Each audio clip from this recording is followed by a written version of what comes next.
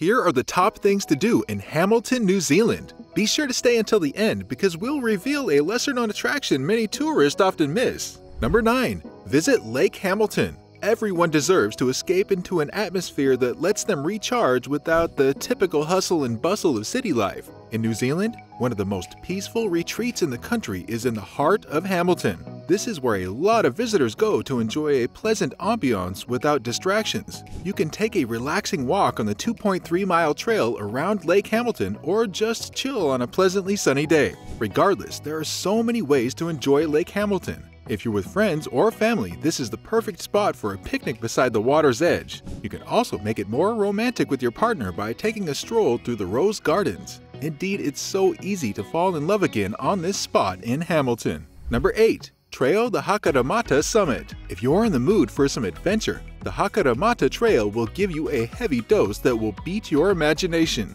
This trail will take you through some of the most breathtaking views across the Waikato Basin. And the ultimate view of all is at the top of its 1,200 feet high summit. However, it's very important to be in the right gear as you climb this trail, as it can get a bit rough in some areas, but then it's definitely worth it. Returning to the base of the trail from the summit takes only a 1.2-mile trip that would last about 3 hours as it's steep. Interestingly, this is not the only trail around this area, as the Hakaramata Scenic Reserve gives you tons of options. So feel free to put on your explorer hat and get to know this area as much as possible. Number 7. Cycle the Waikato River. The longest river in New Zealand is the amazing Waikato River, and the city of Hamilton sits right on the banks of this river. This means that all it takes is a simple walk to get beautiful views of the river's scenery every day. However, you can take things up a notch by hiring a bike to ride around the cycle trail following the river. This is a very common activity, so there are tons of bike rental shops around that will assist you for a decent fee.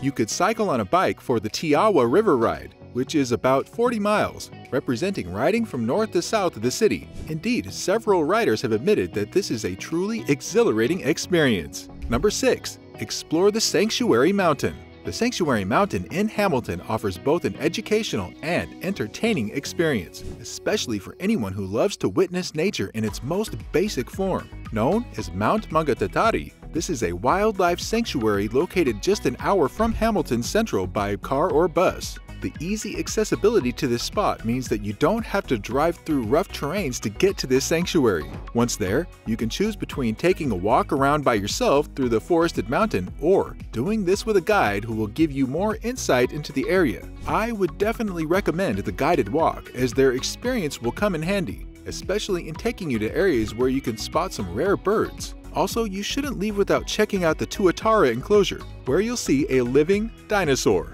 By the way, if you want to learn how to save money on airfares, then click the link in the description below. This guide teaches you how to always get the cheapest flights. Number 5. Experience the Hobbiton movie set. For millions of Lord of the Rings fans around the world, visiting the Hobbiton movie set is something that you definitely don't want to miss out on. This movie set is the authentic one built for the film series, including The Hobbit. While here, you'll get a chance to walk through the Green Dragon Inn, which gives you a feel of being in the movie. However, this is a real pub, so you shouldn't miss out on the tasty ales and meals that will take your taste buds on an unforgettable journey. No doubt your imagination will come to life as you witness firsthand the incredible craftsmanship and rural setting that brought the Lord of the Rings series by Peter Jackson to life. Number 4. Go surfing at Raglan. Whether you're a surfer or not, Raglan is a great place to visit whenever you're in New Zealand. This is a little coastal town located less than an hour from Hamilton, and you'll be surprised at how much fun you can have in small towns.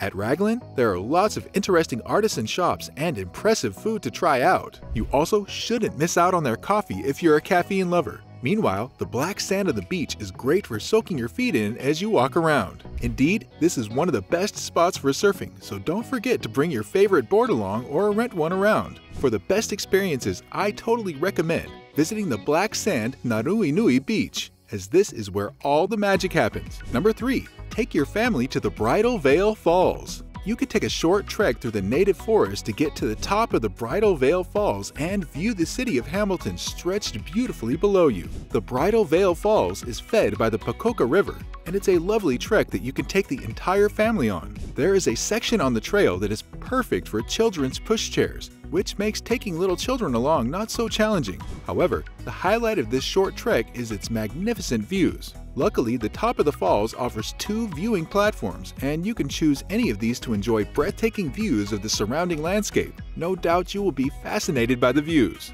Number 2. Take in the Hamilton Gardens. There are tons of great reasons why Hamilton Gardens is the most visited tourist attraction in Hamilton, but we'll give you one, which is that it offers a vast variety that's enough to fill your day with all the fun you want. This garden is so unique because it features several enclosed gardens with different themes. You could spend your morning strolling through a surrealist garden that feels like it was plucked straight out of Alice in Wonderland, and also spend the evening in the Renaissance Italy garden. Of course, this is perfect for anyone with a short attention span who would love to stay entertained all day long. Plus, Hamilton Gardens is a fun spot to visit if you have a whole day dedicated to taking in the different ambiance in each garden. Number 1. Waitomo Caves. While in Hamilton, you should also ensure to get first-hand underground entertainment at the Waitomo Caves, which feature a massive limestone landscape. Of course, years of consistent water deposits have turned this landscape into a pleasant labyrinth of caves that's worth exploring. These caves are massive, and luckily you can explore 3 of them through guided tours with friendly locals who will spin wonderful tales about the caves that you will totally enjoy. One of these trips will include an amazing boat trip through a cavern filled with glowworms. No doubt the result will be beautiful. Also, if you're really in for an adventure, you should get your kid out for some black water rafting, because in your wetsuit and helmet you can squeeze through the deep cave systems and get a closer look for truly awe-inspiring views. Click here for more things to do in New Zealand.